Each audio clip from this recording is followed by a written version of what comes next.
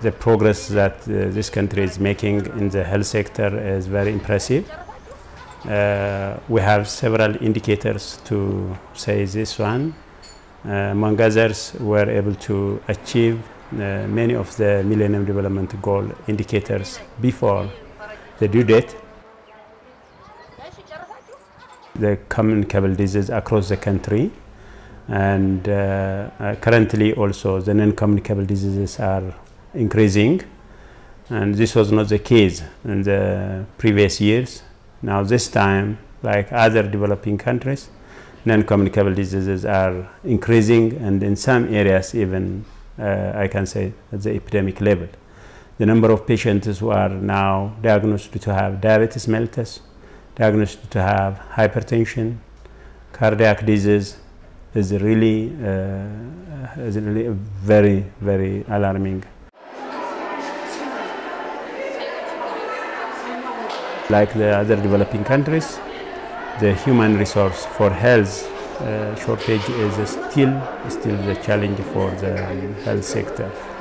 We are trying our level best to make a difference in the health service by increasing the number of health professionals in terms of number and as well as quality. What's special in Ethiopia is we don't follow only the routines or the practices of other countries, and we like to exercise innovative programs.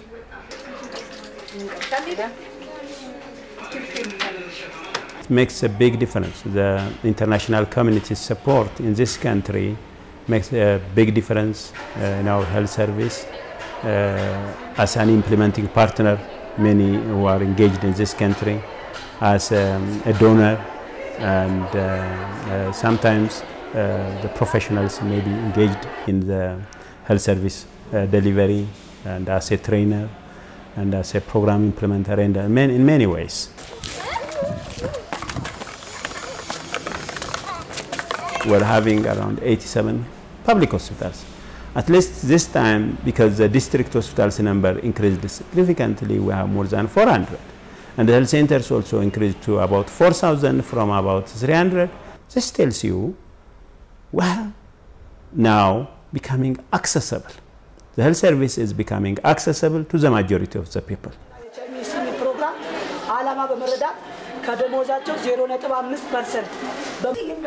What makes a difference is mainly because our policy is on prevention. So we have to focus on prevention. 25 million of our population are in school, primary up to tertiary. If we include the pre-primary school, 37 million of our population is in school. This tells you more than 1/3 of our population are already in school. So we have to work on in this category of the population to see a difference, to have an immediate impact and a long-term impact. We are going to work in the school is to create a generation which is health conscious. That's the main objective of the school health and nutrition program. We have to have a health conscious generation in the years to come. That's my dream. That's what I like to see probably after 20 years, after 30 years. That's what I like, the generation which is changing, a health conscious generation.